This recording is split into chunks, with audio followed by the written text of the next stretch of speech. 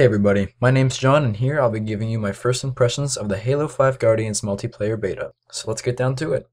Alright, this is going to be a three-part series over the course of 3 weeks in which I play and discuss the Halo 5 Guardians multiplayer beta. Pretty self-explanatory, right? This week, obviously, I'm doing my first impressions. Next week, I'm just going to be doing a halfway point update, if you will, and then on the third week, I'll be giving you my final review.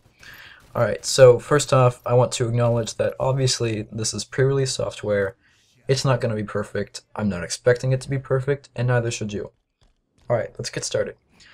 First thing I noticed about this game when I started playing is that it uses the same control scheme as Halo 4. So when I started playing this after spending about a month on Halo 2 Anniversary, I had no clue what was going on. I didn't know how to play the game, basically. Needless to say, I lost quite a few firefights. Alright, next I'm going to address the two maps that we can play on right now. One of them is called Truth, which is a remake of the classic midship from Halo 2. And the second is called Empire. Okay, so first I want to address Truth. For being so early in development, I think this map is absolutely gorgeous. It plays exactly like the original midship, but it also has a few twists that Halo 5 Guardians is going to throw into the mix in multiplayer. I'll talk about those next. Also, Empire. Empire is definitely the lesser of the two maps here. It's just, it doesn't compare. I don't know if it's the nostalgic effect or I don't know what it is. Just something about Empire, it's not as good as Truth is in my eyes. Another thing I want to point out with Empire is there are two sniper rifles on either end of the map, and the map is symmetrical. But the problem is, towards the middle, there are a lot of pillars and buildings and everything, and you can't really get any good lines of sight with those sniper rifles. I don't know, I feel like they were just tacked on to demonstrate how the power weapons spawn in this game. I'm not a fan of that, but that's just my opinion.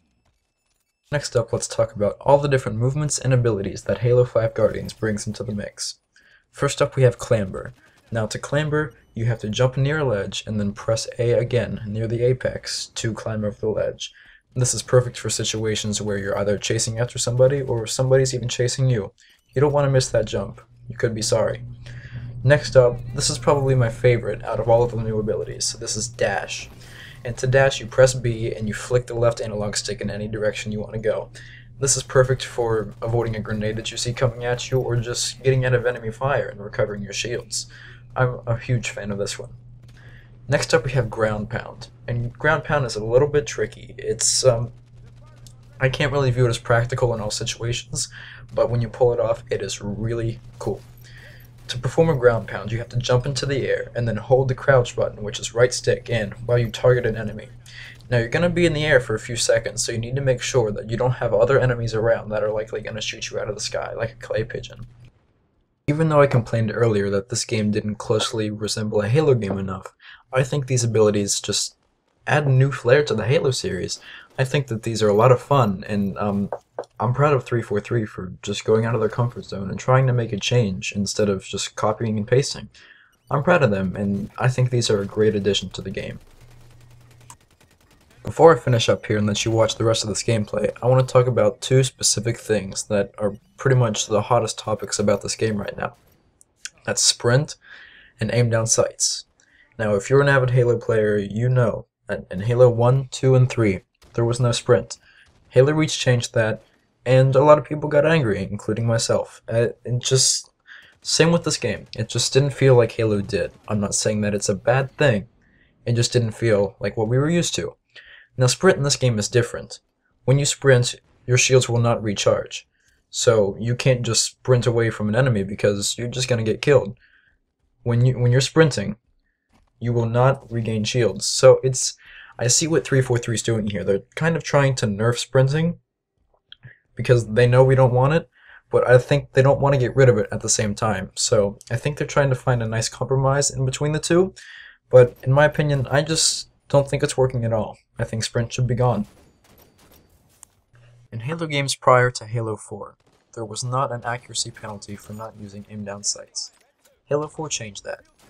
when you didn't aim down sights, you were slightly less accurate with your firing, and a lot of players didn't like this, including myself, because we felt like aim down sights weren't necessary. In fact, they were even detrimental sometimes. You can just use your crosshairs, and then you can see everything around you, while when you use aim down sights, you're focusing on one enemy when maybe 3 could be flanking you to your left or right, and you won't know when you're using aim down sights. Now Halo 5 has fixed this, and there is now no longer any accuracy penalty for not using aim down sights, and I'm very, very grateful for this. Thank you, 343. After spending a few days with this beta, I can honestly say that I'm excited to see where 343 takes Halo. They've done a lot of great stuff with this game, and the franchise even, but they've also slipped up a lot of times. So we're gonna have to see if they can pick themselves up and really prove to us that they care about this franchise. I really think they do. They just gotta listen to us. Well, so far, this game is pretty good. I mean, sure, it's not exactly like Halo, but it's still genuinely fun, and at the end of the day, that's all I really want out of a video game. So, if you have the Master Chief Collection for Xbox One, go ahead and give this a shot. I recommend it. This has been John with Halo 5 Guardians Multiplayer Beta, and I'll see you next week.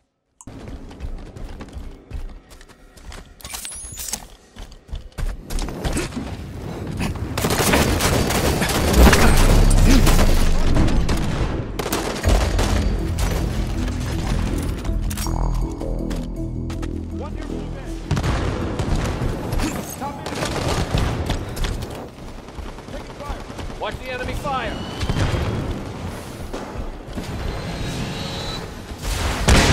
Mid.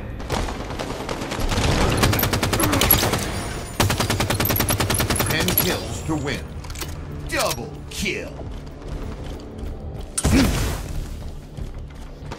They're in red band.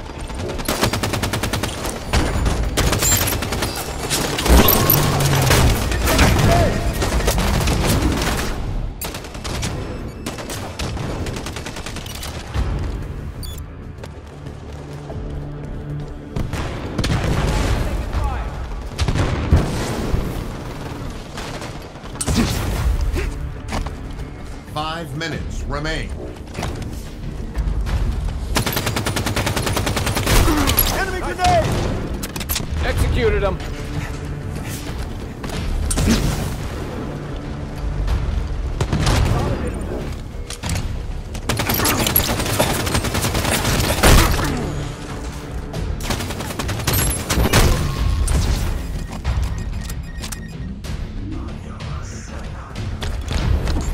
Target is blue. They're down.